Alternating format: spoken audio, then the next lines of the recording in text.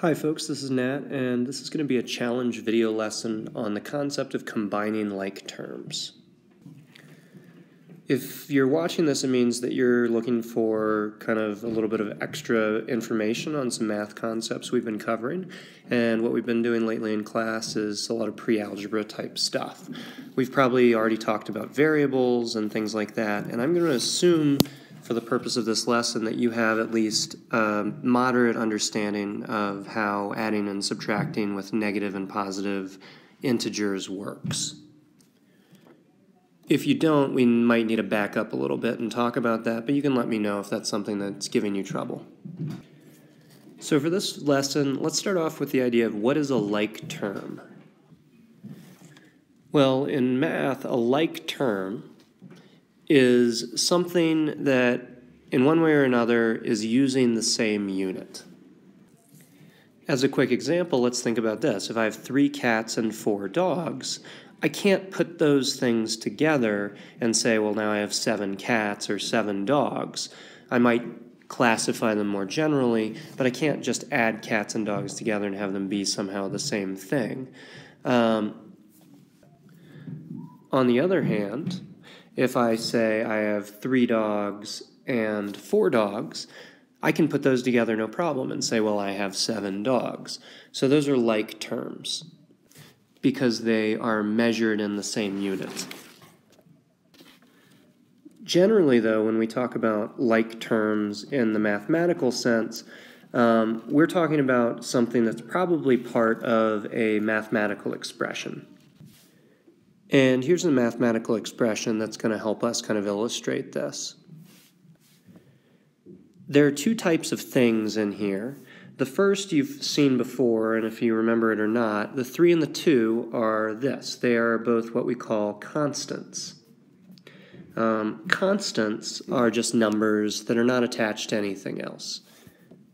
They're not changing, we know what they are. That's kind of generally how we define them. The other thing we have here, the 6n and the 8n, are what we actually call coefficients.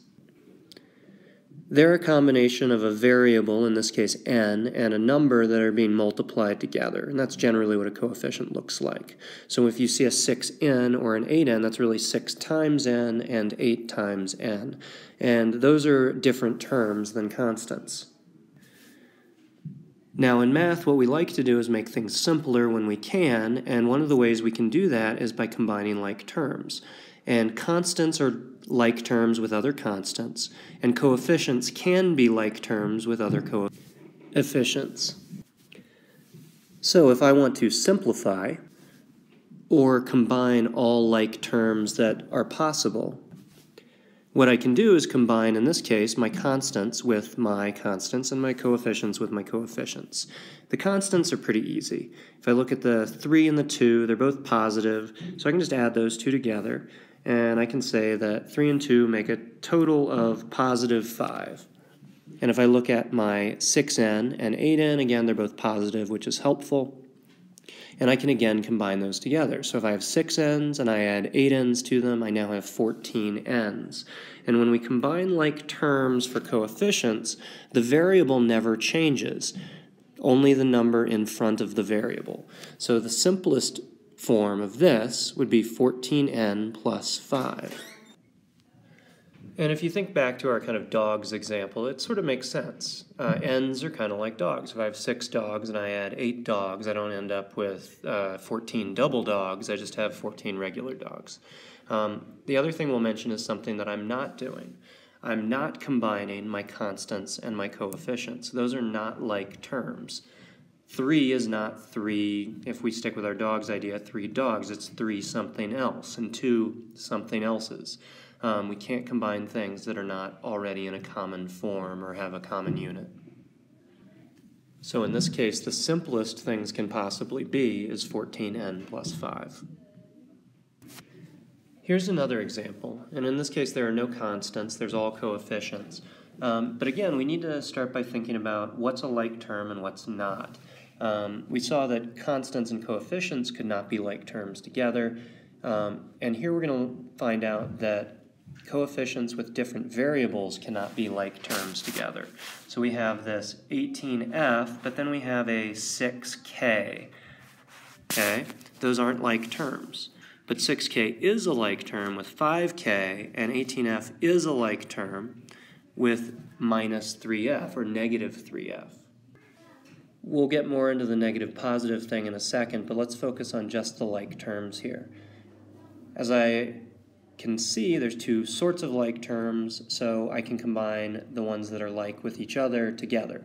So let's start with the k's. If I combine 6k and 5k, I'm going to end up with 11k's. 6k's plus 5k's is 11k's. And if I combine 18f's with negative 3f's, or maybe think of it as 18f's minus 3f's, I'm going to end up with 15f's remaining. And those will be positive because I didn't take away more f's than I had. So 11k plus 15f would be the simplest form of this expression. Here's another example of how things that may look similar to start with may actually not be like terms together. Here I've got 12x squared plus 6x plus 3x squared minus 10x. One thing to know is that any variable, even if it's the same as another variable, isn't a like term if it has a different exponential value. So when we look at 12x squared, that's going to be a like term with 3x squared, but not with 6x and not with negative 10x. So I can combine the ones that are like terms, but I can't combine an x squared with an x.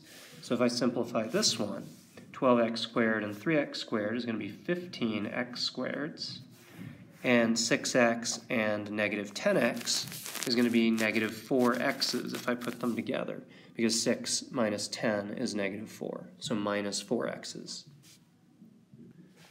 Now let's take a second to quickly address the idea of positives and negatives. You may have noticed the way that I was dealing with some negative numbers a second ago, but we're going to kind of talk through it.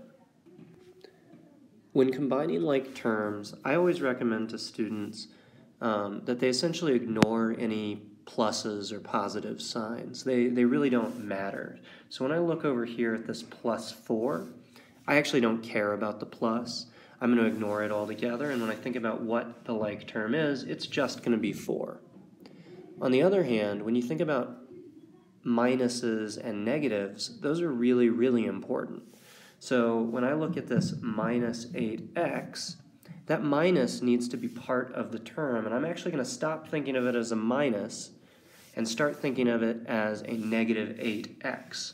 Same thing over here with this negative 10, or sorry, minus 10x. I'm going to treat that as though it is a minus 10x or a negative 10x. The plus signs don't matter, the negative signs really do. So here I've got a 3. Again, it's positive, so it doesn't matter. 4 is positive, and I've got negative 8 and negative 10 with the x's. So when I start combining these together, I'm always going to treat this as addition, no matter what it was before. Ignore the fact that it used to be subtraction if there was a minus sign in front of it. Just treat it as a negative. So 3 and 4 together make 7, because 3 plus 4 is 7. And negative 8 and negative 10, if I add those together, that's going to be a bigger negative. Negative 8 plus negative 10 is going to be negative 18. And I'll just go ahead and write negative 18 x's, because it was an x to begin with. It was a coefficient. And again, I just kind of ignore anything else. Now that minus sign in there just that negative sign in there just becomes a minus when I put it in there. 7 minus 18x. And you could have written this either way. I could have just as easily written negative 18x and then the 7. Now if the 7 is positive, I just don't want to just leave a blank in there, so I can put the plus for positive, and it becomes negative 18x plus 7. These two things are going to be interchangeable with one another. Both of them would be correct simplifications. Let's do one more example to wrap it up. Here's a nice long one that's going to give us a chance to practice lots of things. First thing to do is to identify the like terms. In a long thing like this, and even in a short thing, a nice way to do this is to draw circles or squares or triangles around things that are the same. So if I see negative 3x over here at the beginning, I'm going to be looking to see are there other x coefficients. And the answer is yes. Over here we've got 8x. Okay, so I'm going to just box those off. Those are one set of like terms, and if I saw any other x's, I'd box those off too. Next, I'm going to look at the 2. The 2 is a constant, and I can ask myself, do I see any other constants? I see negative 9x squared, 4y, negative 3y, no other constants, so 2 is just by itself. It has no like terms. Then I can look at the minus 9x squared. Do I see any other x squareds? I do not, so that is not going to be something I can combine. And finally, I'm going to look at the 4y. The 4y has a like term. So let's see, 4y is a like term with negative 3y over here. The last thing I am going to do is just put those together. So we can start at the front, negative 3x's and 8x's. If I add negative 3 and 8 together, that makes a 5. Again, if that confuses you, probably need to do some work on integers, positive and negative numbers, before we get into this. But continuing along, so now I've covered those, and I can do my 4y and my negative 3y. Well, I can just treat that like 4y minus 3y. That's just going to be 1y. So positive 1y, or just plus y, either way you want to write it. And then finally, I'm just going to tack on anything that didn't have a like term exactly the way it was. Plus 2 minus 9x squared.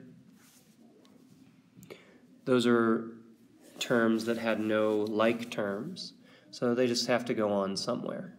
And there are other ways I might organize this sentence. I could swap all this around. That's basically it. That's pretty much it. So here are some practice problems you can work on to kind of test your understanding of these concepts. Good luck.